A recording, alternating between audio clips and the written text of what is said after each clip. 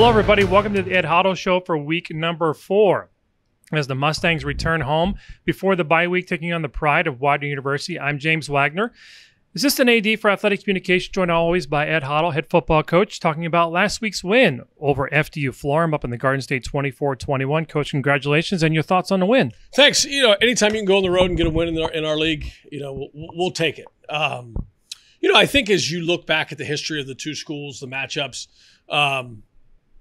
we've never lost, and I think that we carried a little bit of that arrogance with us on Saturday, and we've got to get over ourselves a little bit when it comes to those kinds of things. That football program's definitely on the rise. They've gotten better, and we've got to do everything we can to respect our opponents and bring our best game every Saturday. And it seemed like offensively you were out with Marquez wasn't playing, and you've had some key players on both sides of the ball missing, but you had some people step up. Can you talk about that? Sure. I mean, the obvious is Louis Klauser. Career day. Exciting to watch. He's kind of been our third guy. There was a point during the preseason where he was, kind of edging toward being that second guy, but then had a little bit of a setback, injury-wise. And just great to see him kind of, take on that responsibility of being, that guy on Saturday. And, you certainly can't look at a running back's performance without at least talking about those 5 guys up front. Those guys did a phenomenal job all day, keeping Nair clean, opening up holes for Louis, and they had an exceptional afternoon. So we're certainly excited about the direction the offensive line's going as well. And especially defensively in the second half. Obviously, you have the interception, get the ball back, run out the clock. Just talk about the play of your defensive unit in the second half. Yeah, those guys. It's a work in progress. The change of scheme has been, it's been fun to watch. It's put us in positions to make some plays. I think we're still leaving some plays on the table. But, having that opportunity to end that game that way, hopefully will help us build some confidence for the weeks to come. And now coming into the game against Widener, obviously we're back at home, and it's a big game against Widener, who's traditionally a very good program. Talk about what can we expect out of the Pride.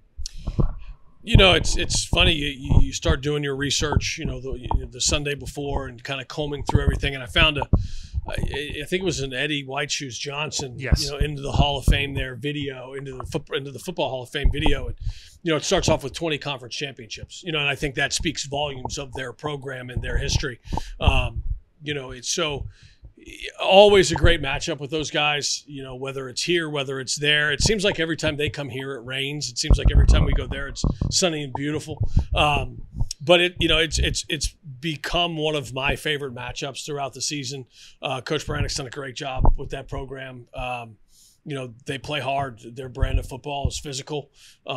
We strive to play a physical brand of football, and it's, we're not an old school MAC team, but I'd like to think from, that we would have fit right in the 80s and 90s of, that style of football. So I look forward to the matchup every year. Excited about Saturday for sure. So talk about the team. After this game, you basically hit the midway point. You have the bye week before you begin the last, the MAC schedule all the way through.